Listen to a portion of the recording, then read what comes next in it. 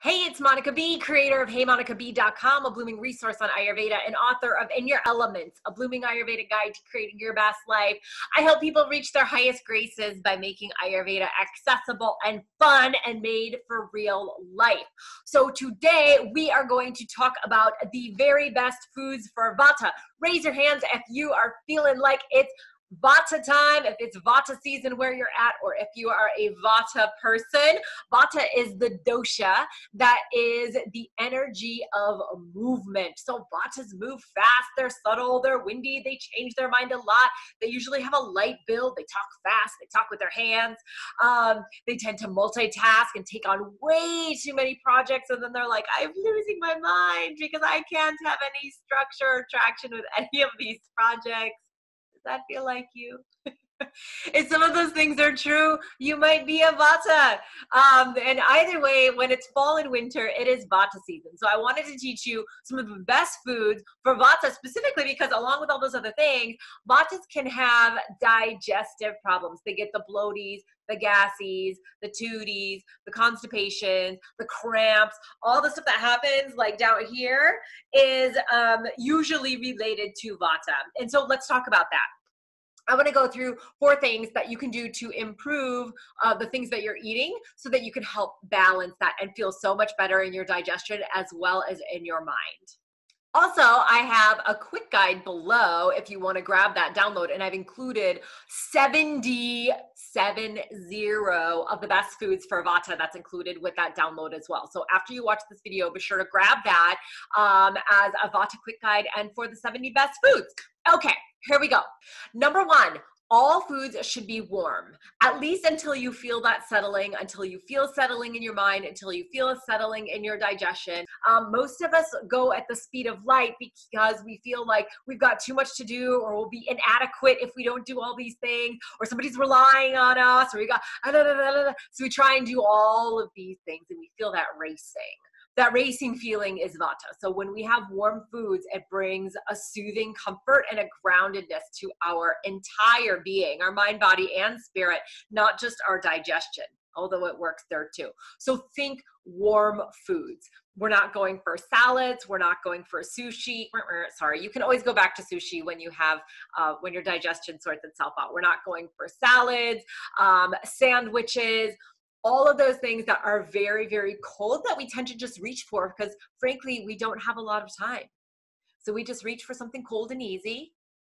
We eat it usually when we're doing something else, typing emails or on a call or whatever, and we move on our way. So I want you to think about having warm foods. You could do oatmeal for breakfast. You could even do a nice little English muffin with a little bit of ghee on it, sprinkle a little cinnamon or a little lemon pepper. You could have baked apples or baked pears for breakfast, which is amazing and so warm and lovely. I mean, think about it this way. You're probably reaching for a coffee or a tea in the morning. Why do we do that? Because it's warm. And so make sure that the meals are warm. Lunch and dinner can be really similar foods, but just make sure that lunch is in larger quantity than dinner. Dinner should be smaller quantity. So that's number 1. Make sure your foods are warm.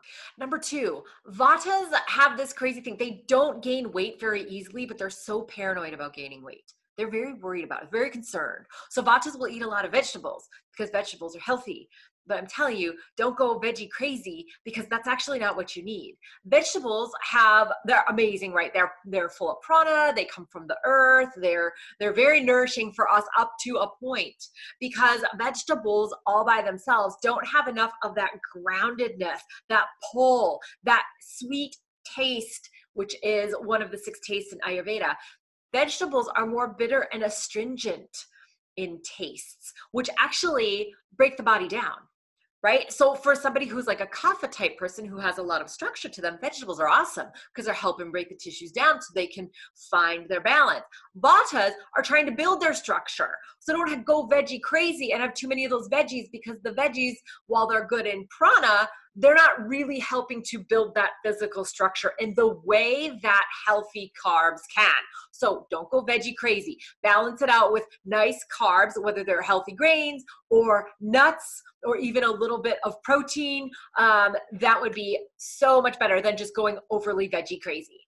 Number 3 is not too dry. Make sure that you're not just like munching on pretzels and crackers and rice cakes and those little Asian rice crackers and all the dry, munch.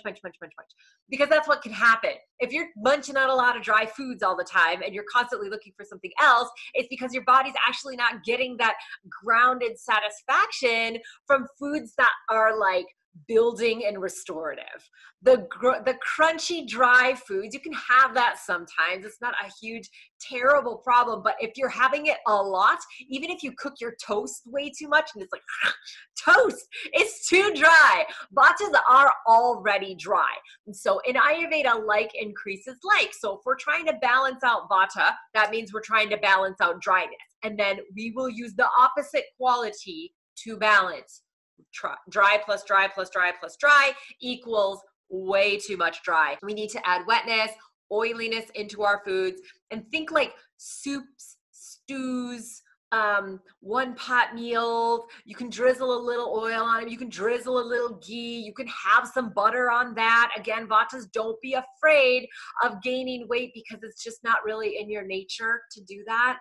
And if you have foods that are more grounding, more oily, more soupy, you're going to be more satisfied. So you're not going to go running around looking for the dry, munchy, crunchy things 8 times a day, because you'll actually have some decent, good, grounded, satisfactory meals in thine belly. Number 4 is eat 3 intentional meals. Intentional meals. You know what I was talking about? Munching all day long, kind of like a little snacky, little munch, little goat. Yeah. So for Vatas, we want to build in structure because Vatas naturally are like the wind, right? So they'll go all over the place. They actually are great with spontaneity. They love it. They thrive in it. They can do that. But to restore their balance, there needs to be some structure. So have 3 meals a day: breakfast, lunch, dinner. And sometimes Vatas will need a 4th meal because sometimes Vatas can't handle a lot of food at one time. Raise your hands if you feel that. If you feel that, comment below. Be like, I can't handle a lot of food at one time, because there are some people out there, they can't do like full big meals. So you'll have a little bit, breakfast, lunch, dinner, and you might need like a 4th meal around like 8 o'clock at night. Something small, something simple to keep you sleeping. Because sometimes Vatas don't have enough food and then it'll wake them up in the middle of the night, which is a Vata problem. It's a Vata cause and a Vata problem. It's a circle.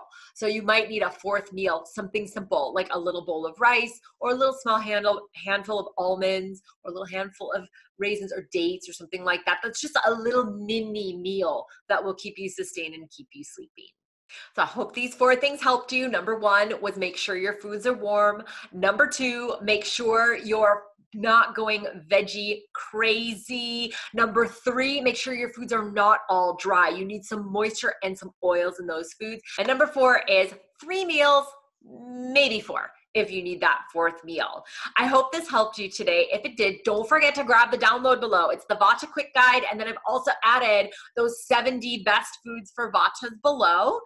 In addition, I also have my book on Amazon. Go grab a copy of In Your Elements. It is a full roadmap of Ayurveda, exactly how we should be using it in our daily life. If this served you today, like it, share it with your friends, and be sure to subscribe to my channel because I put out new content every week, and you can receive new trainings about how to bring Ayurveda to life. So let's do that. We're going to keep bringing Ayurveda to life. Mwah.